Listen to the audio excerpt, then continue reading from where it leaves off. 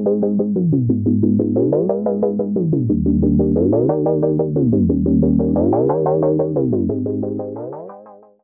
the beginning here, I just wanted to reassure you that there are time-stamped chapters along the bottom of the video for you to use if you'd like a more abbreviated version that fits the title better. Really, this video is in two parts. The actual installation itself, which is what you probably came for at the end.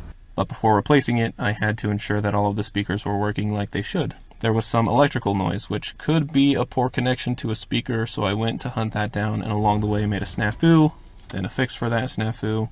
If you're in for the process of taking off door panels, let's get to it. Last summer, I was pretty sure of the fix that occurred after replacing the distributor cap and rotor.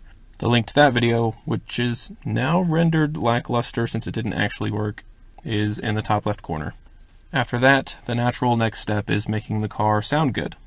During the test drive, before buying the car 15 months ago, there was a high-pitched whine coming from the speakers. I would hear it most in the driver's door speaker, but there were more urgent things to take care of, so I just disconnected the radio. I finally got to start working on it around May of last year. The first thing I did was make sure the head unit had proper connections. I replaced all of the electrical tape with Splice units. Those worked pretty well a few years ago when I was replacing a head unit in my wife's car of the time, so I used them again.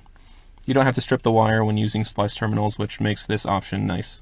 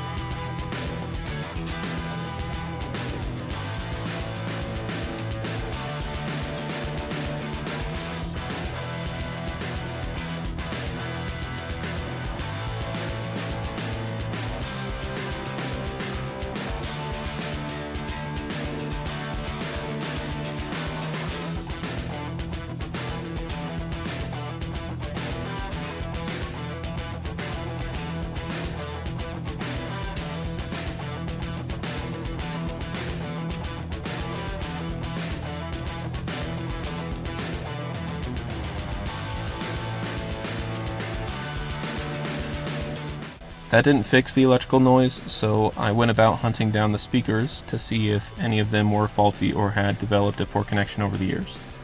Unfortunately, this was before I got the shop manuals, so I ran into an issue that will hurt the hearts of many probe owners when they watch it, but hey, I'm learning from my mistakes. So let's take out the door panel and see if disconnecting the speaker will give us better sound out of the other three.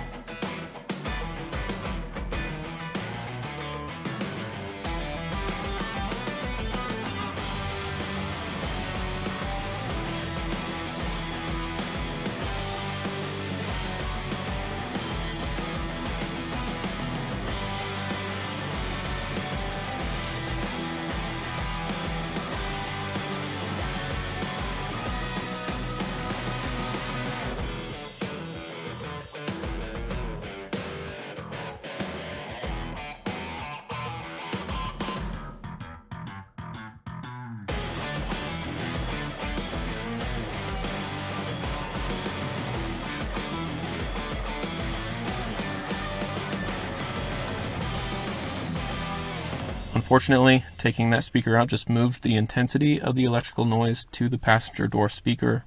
So let's repeat the process and actually remember the screw in the carpeted panel pocket.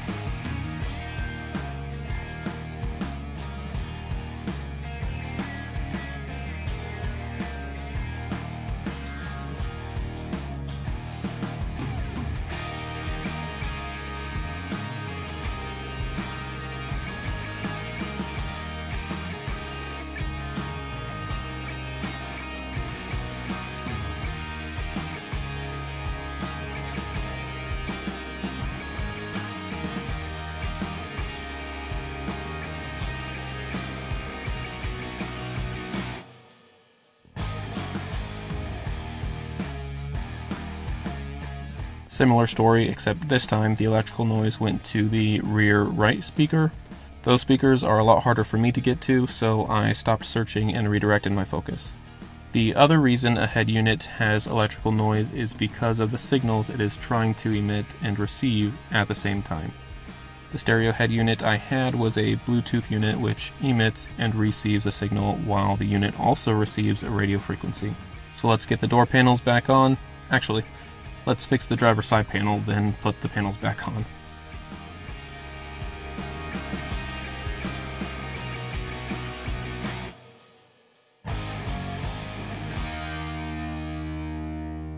While working with epoxy, I figured I'd try fixing the hanger clip from the roof liner. It had a crack on one side and was sitting in the cup holder when I got the car. This fix went through a couple iterations. The first was just a simple epoxy to try to make it work. It didn't, and ended up more broken, so I went back and added toothpicks as a filler material for the epoxy.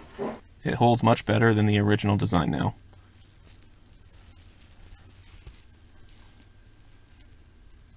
By this time, the engine noise had come back, and it was time to look for more possible engine fixes. Links to those videos are in the top left corner too. Once my daughter and I were finally able to get the engine stutter taken care of, and now it's been 2 months since that fix and still no issues, I finally felt okay trying a new stereo. This one, luckily, came from a friend's stash of nostalgic goodies. This time around, my confidence had grown in having my kids help out, so we went to the hardware store and instead of Splice terminals, we got crimps. If you have little ones, I encourage you to take them to the store for these sorts of runs. Doing the jobs with them is fun, but getting them in the stores just makes them feel more comfortable. You can't teach them to perform the job if they can't get the parts. And while some parts are easier to get online, it just makes more sense to get hardware pieces like this from a brick and mortar. Anyway, we got crimps for 18 gauge wire, and while the video plays of my kids cutting wire and me crimping the two leads together, I have a story for you.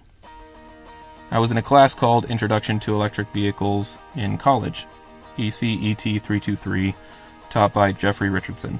He was recounting a time in his own youth when he had a colleague mistakenly ask for wire that was 12 AUG and pronounced it exactly like it was spelled, AUG.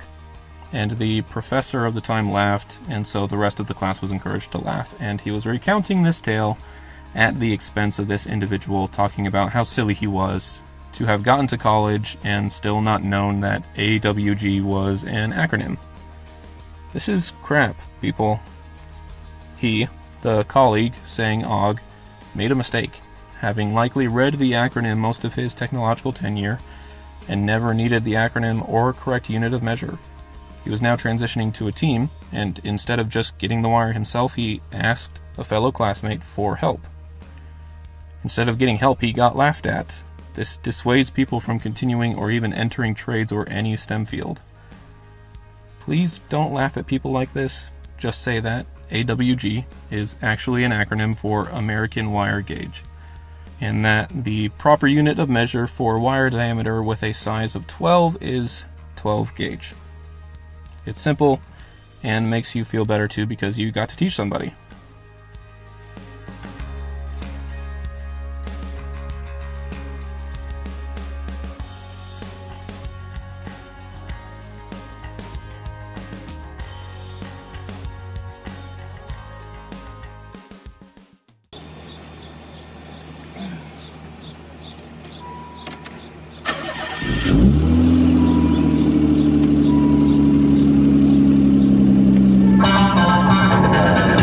And it looks like we're done. Now, everyone, no joke, I actually cried on the drive later that night. My wife was still at work, which is why I was doing this with my kids in the first place. But once she got home, I took it out and I couldn't contain myself. My kids and I had effectively fixed the car's vibrations, making the engine sound healthy, and then replaced a stereo head unit so now the music was playing as intended. It was a completely different car from when I test drove it before the pandemic. Everything I had wanted to take care of on that day was finally finished, and was finished well.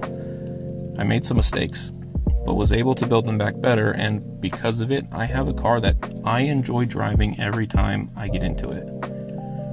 I love this car. I was not anticipating it would drive like this after the episode 3 video. I thought I had a long, winding road ahead of me. There's still more I want to do, and currently am doing, but for now, I get to enjoy my car, and that's something worth celebrating. Thanks for watching, and I'll see you all in the next one.